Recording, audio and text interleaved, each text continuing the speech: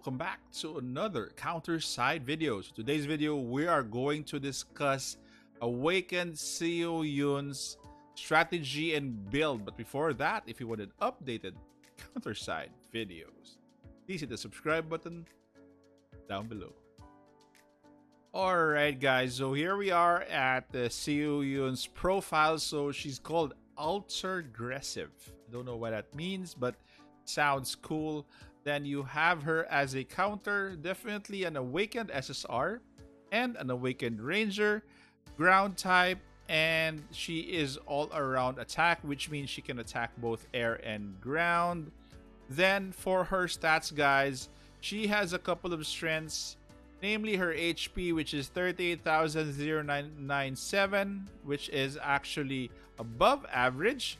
Her attack is also high at 5340. Then her crit is at above average at 722.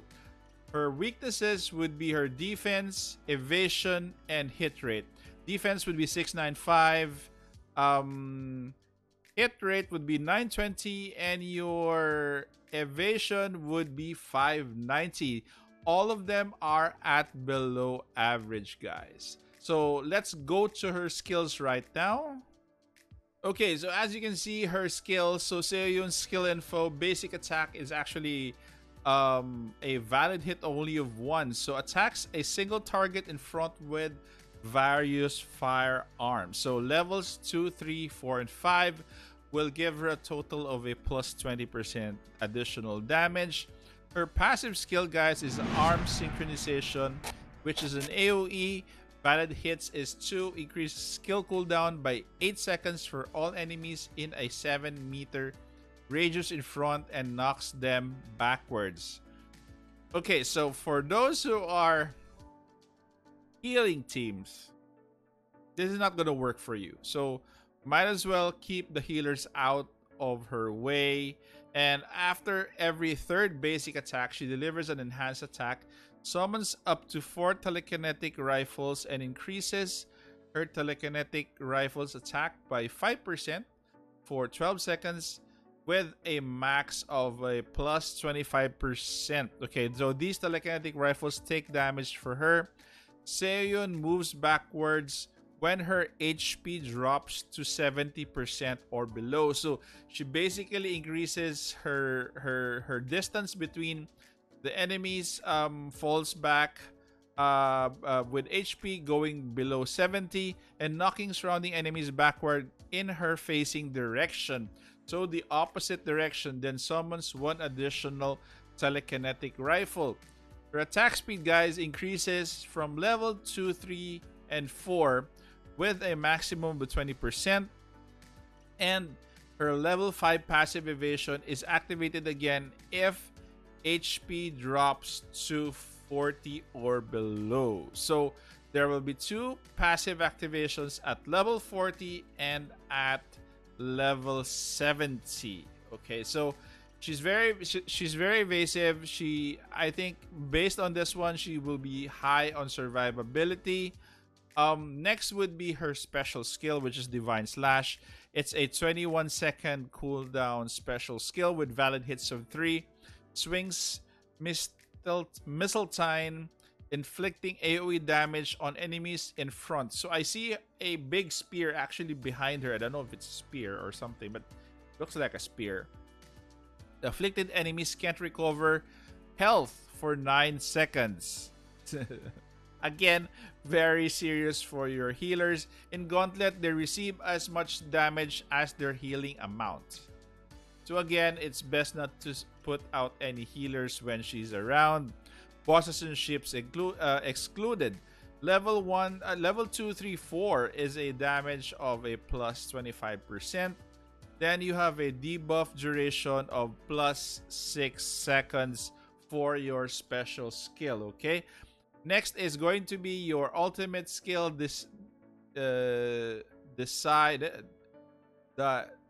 I'm not sure how to pronounce this. Is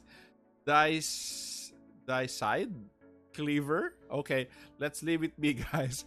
So it's a 52-second cooldown with valid hits of 3. concentrates energy into missile time and throws it in a straight line, inflicting AoE damage multiple times. The first attack randomly removes one non-permanent buff from the affected target. Additionally, summons a telekinetic rifle after this skill. So damage for this skill increases at a maximum of 25% up to level 2, 3, and 4. Then for level 5 for ultimate is going to be a special, and ultimate skills also activate passive. So again, for her passive alone, guys, she's going to be a beast, and overall she is going to wreak havoc, particularly now in PvP where I was able to use her earlier, and I'm very happy how she performed. Let's go first to her gear management and see what type of gear she actually needs. I actually had to look for her gear. I actually swapped them out for a another unit because I was doing the danger close earlier. But now I have her kind of her temporary gear as of the moment. But they're all CDR or skill cooldown or skill haste. So basically, what I'm saying is she's going to perform well with CDR gear, skill cooldown gear, and preferably her second, this one, the yellow one that's running around. Preferably, it's going to be skill haste as well. Okay, if you want to go the route of all attack speed, it can be done as well, but you have to have a skill haste for this yellow skill here.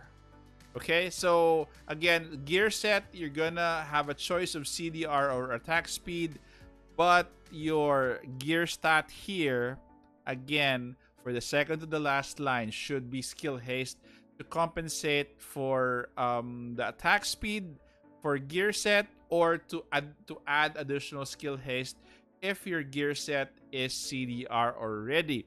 So ideally for Seo Yoon or Awakened Seo Yoon, your T6 gears should be maze gear. At this point, that is what is available to us because it has anti-ground damage and anti-ground damage resistance, both for weapon and armor. And for her accessory, it should be Gorgeous Crown, because you're gonna have to make sure that, for example, the first stat up here should be hit. So again, if it's going to be Gorgeous Movement, it's going to be evasion as well. So it should be, as you can see here, it's Gorgeous Movement that I have extra. I don't have a choice. I have to put it on her. So it's evasion, but if it's Gorgeous Crown, this evasion is going to be hit. Okay, so let's take a look at, guys, her what do you call this, her skills, how to deploy her, in more or less some tips on how to play her, especially for PvP. Okay, I did a couple of runs for her in PvP. Mostly she is deployed right after your defender or somebody in front of her, probably a striker or defender. She is actually very good against other defenders because she's a ranger, deals a lot of damage. As you can see, a lot of telekinetic rifles are appearing, and I wouldn't want to face her, guys. She's going to basically strip you down of any armor that you have because of all the firepower that she is bringing. So again, she'll be deployed earlier, right behind a defender to to take advantage of the buffs, or sorry, of the debuffs that she gives to the opponent to the other side. So as you can see there, let's take a look at her special skill. So that's it. Then your ultimate, it's going to be beautiful, guys. So as you can see there, she throws missile time. I'm not sure I'm saying it right. I hope I do. But again, very good skill. And based on the gear that you saw earlier, when she had evasion, she had a little bit of survivability. But again, evasion is not going to fit her. She should have hit for her accessory as the primary stat. Again, she needs to have her hit increased. So anyway, she's going to jump at the back once her HP goes down. And more or less that is it, guys. She is very simple to deploy, very easy to use. She is actually survivable on her own, but again, you still have to keep her alive. So as you can see here, let's just summon a couple of air and ground units here and turn on the AI. So both of them are going forward. So as you can see, she can hit air and ground units and pushes them back, actually, if you can see there. So there's a pushback. That is why I realized that when you have an opposing awakened Seo Yoon, you are being pushed back, really. So again, let's take a look at her ultimate skill the last time before I give you guys my final thoughts. Okay, so we're done here and let's get out. Okay, guys, so as for Seo Yoon, well, she's the best ranger that we have, number one. Number two, she is going to provide a new dynamic which defenders have been dominating so far. You have Hilde, you have Awakened Hilde, you have Awakened Na Yubin. A lot of defenders have come out which are very good. You have Serapel, you have Dominic King. So again, she will be a big threat. She will be a big threat to your mechs, your healing teams. Those who are addicted to a lot of healers in their teams, they're gonna regret building, healing teams at this point. For PvE, guys, she's going to be superb in PvE, probably 11/10. She will be good in Shadow Palace. If you pair her, especially with Ayuna, the two of them can really clear that stage or that content very fast. And if you're gonna bring her in PvP, she's going to be a 10 out of 10. She's got a lot of tricks up her sleeve. Again, increase in cooldown for the enemy, anti-heal debuffs, and again, she will make a lot of units cry. So again, for those who are bringing Abraham to to the battlefield, especially in PvP, so you might as well make sure that she's banned for that week. Okay, she's gonna be really hard to deal with. I've encountered her previously in PvP, and again, even if you have your own, you still have to deal with the other Awakened Seo on the other side. So again, amazing unit to have. Really happy that I got her today, and hope that you also got her from your summons. Okay, guys, so for those who have stayed this far in this video, please consider subscribing. Also, please click that bell icon and also put a like to this video. Guys, take care, stay safe. This is the Warden, and I'm out of here.